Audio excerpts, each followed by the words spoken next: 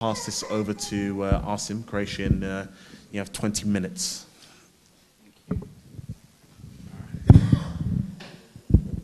Assalamu alaikum, and hello everybody. Thank you for coming this evening.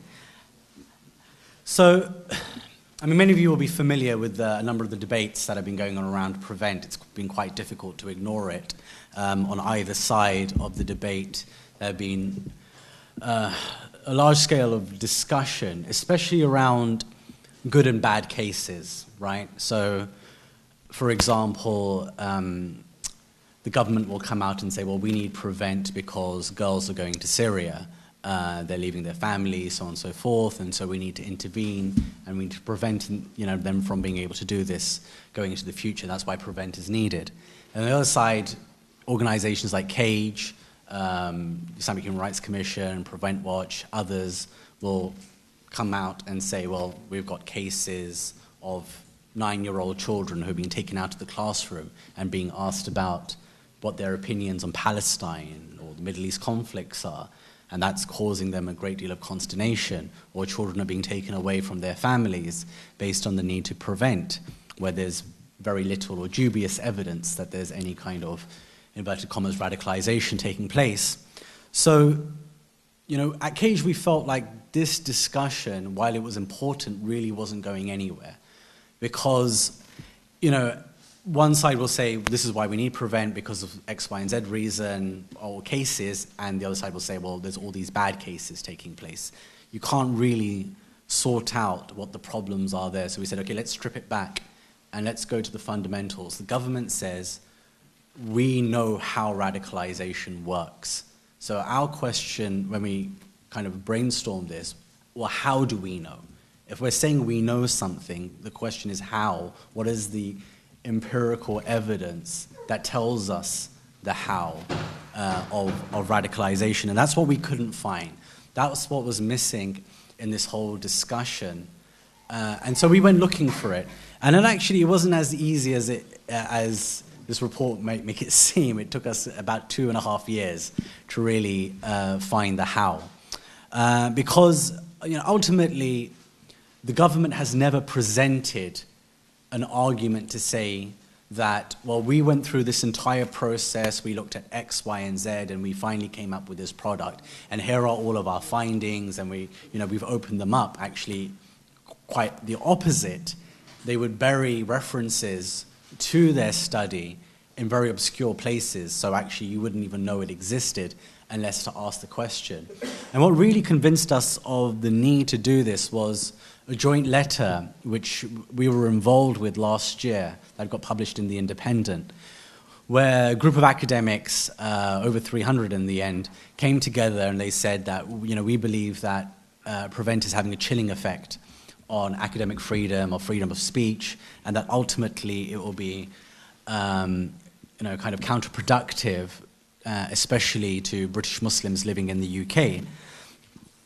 Now, there was an article that accompanied that joint letter, and in that article, the government said, well, actually, our frontline staff aren't just, told that radicalization takes place. We have a complex system of 22 factors that are used to help train them.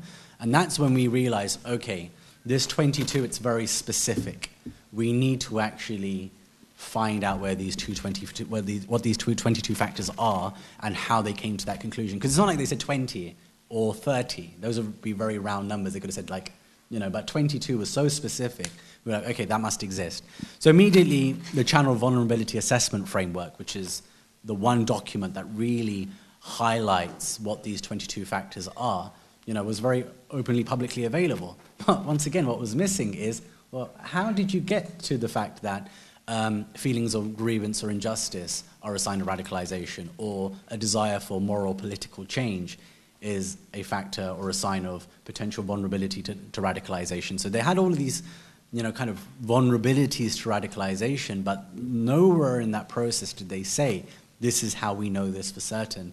So once again, we went looking for it, and all we found, and it was amazing when we were doing this research, that literally the only reference was in a book by Professor Andrew Silk, and Google Books brings the quote up, and then you find the quote, you look at the footnote to find out, okay, where did he get this reference to this study called the ERG22 Plus come from, and it comes from a government document. So we thought, okay, fine, let's find this government document. So we literally trawl the web. I sent one of my colleagues to the British Library to go and ask them if they had a copy. I mean, it's a government document. It must exist somewhere. Only finally to be told when we ring up the National Offenders Management Service that this is classified. It's a matter of national security. It can't be released to the public. Okay, so the study itself is classified. You can't access the original study or its data sets. Okay, and that still is the case now. If you want further proof of that, you can go onto one of the authors of the study, Monica Lloyd's University of Birmingham profile page on a website where in her publications, it lists the study, and right at the end of the publication it says classified. Once again, reaffirming for us that that is indeed still the case. So our problem with this whole thing is that, why is this important? It's important because last year the government, through the Counter-Terrorism Act 2015, made prevent and channel associated to prevent statutory. It meant that it became a duty on every single public sector worker to report on those under their charge to prevent if there were signs of radicalization. So what are those signs of radicalization? We've already said that comes from this study. So you made statutory something that hasn't had a large and long statutory process of review. Like if you're going to put something like that on a statutory level, our whole thing was that you should be able to critique it and review it. And yet there was nothing out there that allowed us to do that. And sorry, this is all in way of background to the actual report itself, but I think it's important to know how it is that we came across this thing. And ultimately, my thanks to our chair, Ibrahim, because Ibrahim set up a Google alert for ERG22+. I mean, thank Google for once, right, about something. And an academic article that was published in a very niche journal of the American Psychological Association came up as a hit. And he immediately kind of called me and said, I think I've just found a journal article about the study. So he sent it over to me, and that's exactly what it was. It was basically a summary of their study published in a very obscure place. I mean, quite frankly, no one would have ever found this. Had Ibrahim, thank you, Ibrahim, not set up that Google alert. So, once we got a hold of it, we were able to actually sit down and scrutinize it. And our initial first reading, we read through the whole thing and we said, okay, this seems like it's quite frankly really bad science to us, but we know we're biased. We're already critical of prevent. Once you're inside that kind of critique, it's difficult. So we actually approached 3 different psychologists, because this was written by the 2 authors were psychologists themselves, and we said, would you mind looking at this document for us and giving us your impression of what the implications of this document are? Whether or not it's good science, is it credible within your industry? And they all 3 of them came back to us and said the same thing. It's quite frankly quite farcical that these are the conclusions that they've reached. And when we told them about our knowledge that this was now being placed at a statutory level, they were horrified. They said this is an absolute, the whole thing is a complete scandal that it's taken place.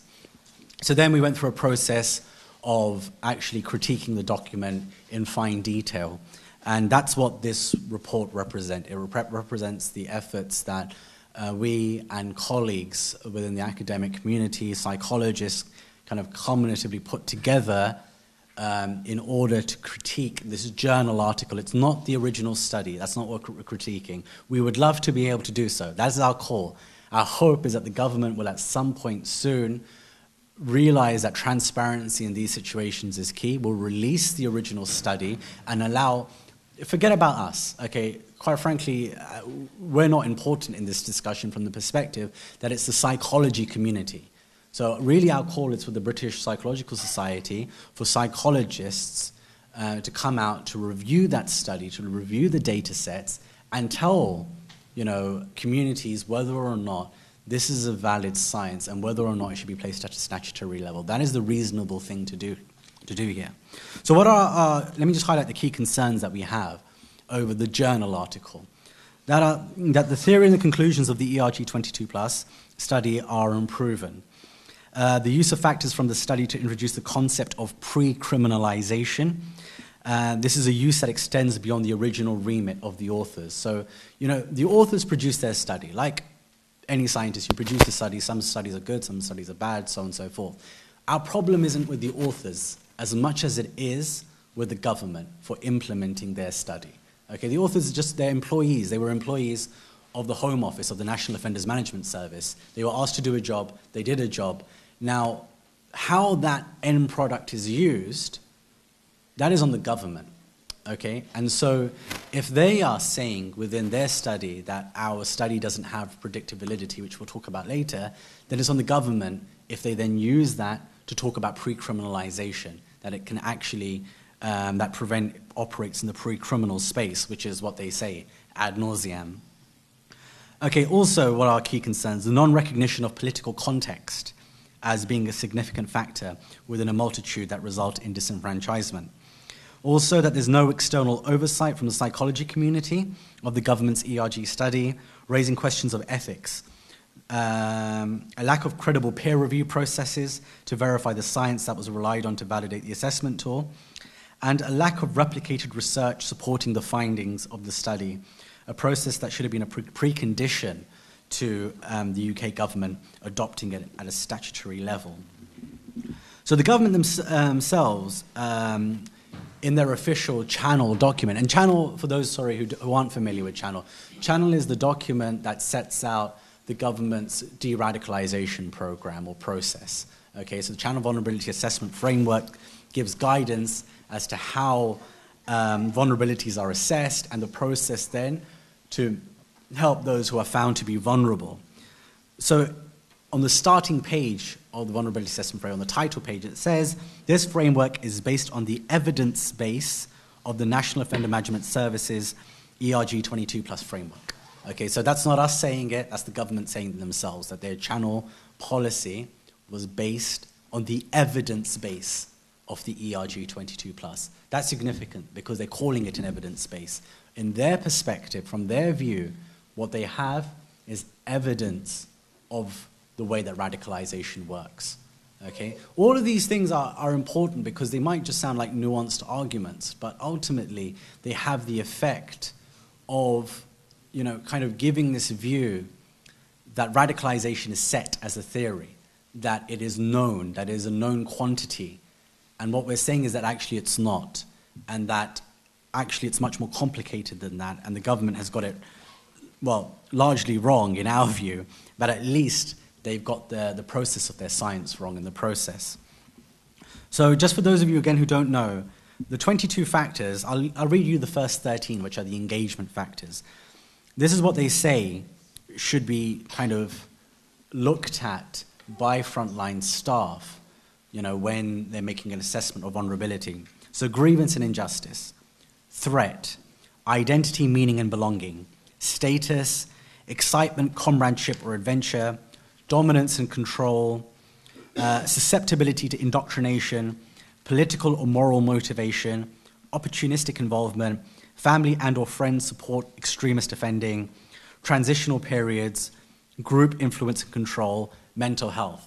I mean, the transitional periods is funny, actually, in a really bizarre, macabre sort of way, because, anybody who's going through puberty basically is a transitional period of life, right? So, as soon as, kids hit puberty, what are you going to do? Start shopping them to prevent police.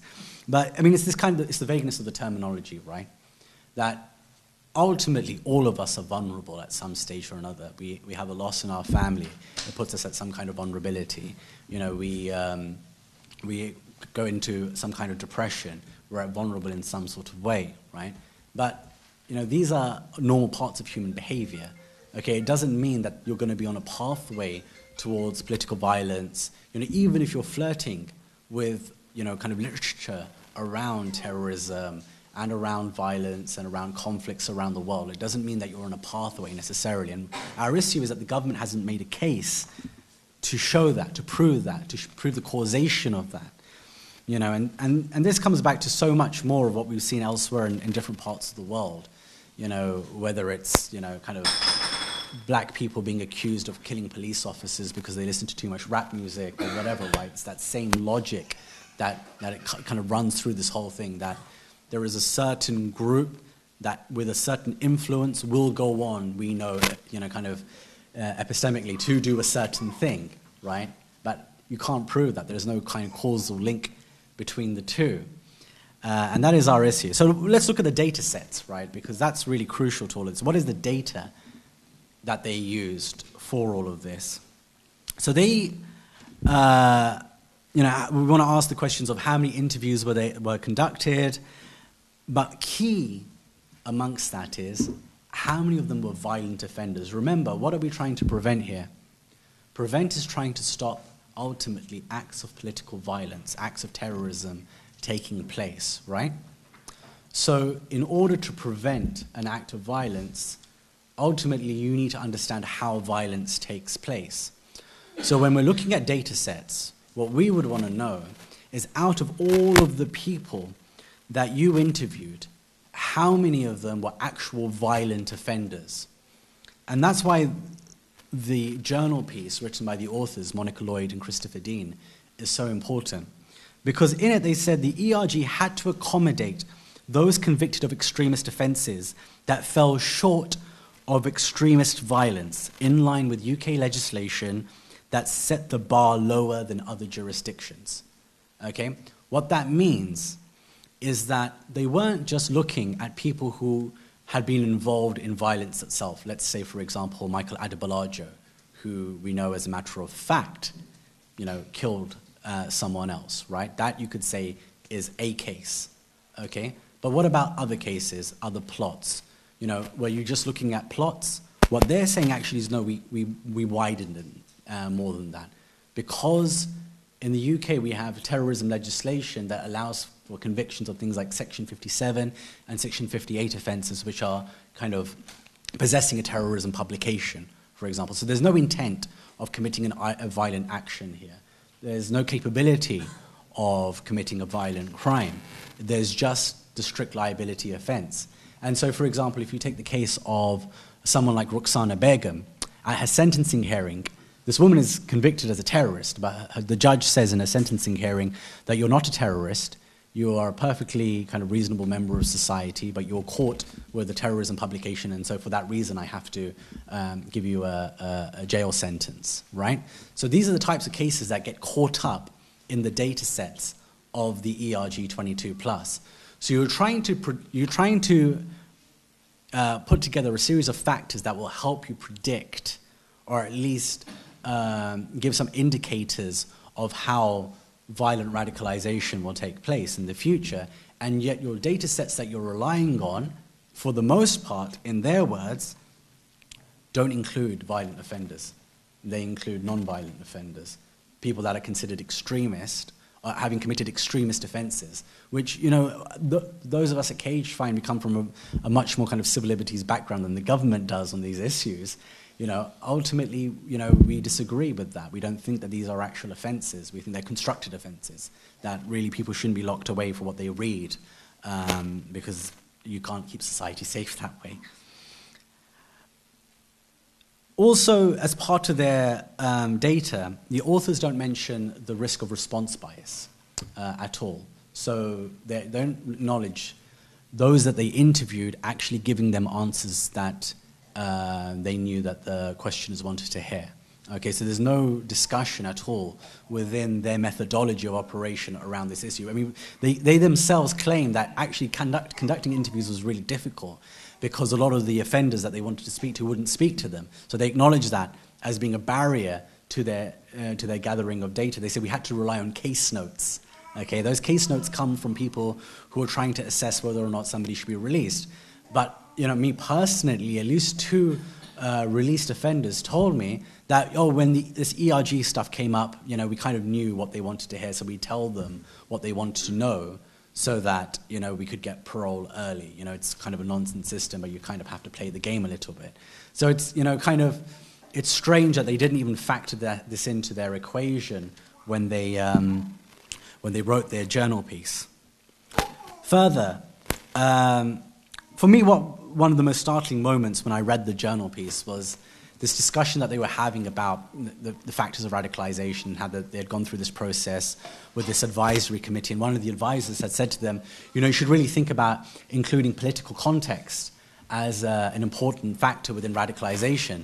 And their exact words are, perhaps it was an omission for us not to include political context. I mean, you know, when the entire critique of PREVENT, of radicalization theory, of the government's terrorism policy has really centered around the lack of recognition of political context and grievance within the way in which people become disenfranchised.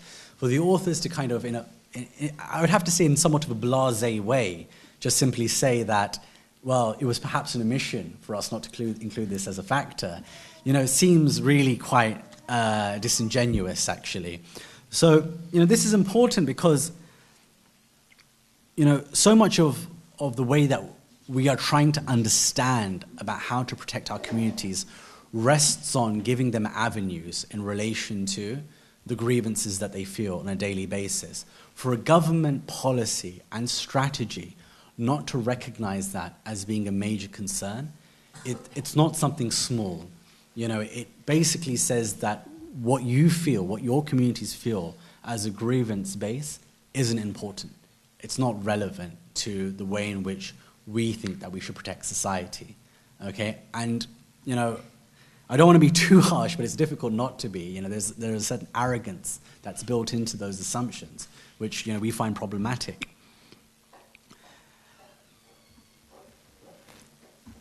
And so, what is the validity of this study? You know, it's difficult for us to make an accurate assessment of that. You know, I have to keep on coming back to the point that we didn't get a chance to critique the actual study itself. I would love to. I'd love to have a go at looking at this. So we're just critiquing the journal. So we're relying on what the authors are saying themselves. And the authors are saying the current lack of demonstrated reliability and validity remains the main limitation of the ERG at this time. I mean, the authors of the report, they're telling us that the main limitation of their own study, of their own tool, is the lack of demonstrated reliability and validity. And yet the government has placed this on a statutory footing. This is problematic, to say the least. I mean, it's unconscionable. I think that is really the word that needs to be used here. Because how do you place something at that level? How do you make every single public sector worker in the country responsible for using these factors when you haven't even accepted, when the authors of the tool that you're using haven't accepted that has reached the level of acceptability and reliability? And then, of course, that leads us on to the most important part of all of this, which is the government's use of it in the pre-criminal space, which I've already mentioned. And the authors, almost at the beginning of their journal piece, they say the widespread use of the ERG demonstrates its face, validity, and utility, but it cannot be taken as a substitute for predictive validity. Okay, this is key, ladies and gentlemen. You cannot predict based on these factors. And if you cannot predict based on these factors, what is their use? What is the purpose of the ERG? What is the purpose of teaching all these doctors and dentists and nurses, you know, about this? You know, my own wife, actually, she took my sons to the opticians the other day to have their tests done. And, you know, the optician started asking all these questions. And then all of a sudden the questions turned to, oh, do you have a girlfriend? I have an 8-year-old, okay? And my wife came back home, and later on in the evening she said, we now have this environment where I can't help but thinking that was led by PREVENT. Like, why would you ask about health issues, okay, to do with, you know, do you have any disabilities, do you take any pills and whatever else too? And this was an actual form she said he was filling out to getting to, do you have a girlfriend? You know, and so there's this environment that's created where, and, you know, by the way, the Opticians kind of association, whatever it's called, I've forgotten its name, did issue guidance to all opticians in the country saying this is how the government is teaching us to spot the signs of potential radicalization. You know, so it's this kind of whole bizarre thing where not only does this stuff exist, but it finds its way into the real world. And now my wife is like, I really don't want to go back and to that optician again, even though it's like the closest one is right on our doorstep. It's easy to get to, because, you know, it's just like, it felt so weird and it felt so strange and it felt so wrong for him to ask that question, especially of an 8-year-old, you know. So this stuff isn't just theory, okay? What we've presented here in this report is real world. It has an implication. It has implication on the lives of all of those children who have been taken away from their families. I didn't get a chance to get to that part of the report. Maybe we can bring this up into discussion. But, you know, children have been taken away from their parents on the basis of the ERG. Okay, there's a whole chapter in here about the legal implications. And the judges themselves are using that radicalization model as being accepted science. In fact, one judge says, you know, terms like extremism and radicalization, you know, they scarcely need defining anymore. But it's useful that we have the government, through the Prevent channel programs, defining them for us. And this is how they're defined, which ultimately all comes from the ERG. So thank you for taking the time to listen to me. And hopefully in the discussion we can bring some more of this, you know, out. Okay? Thank you.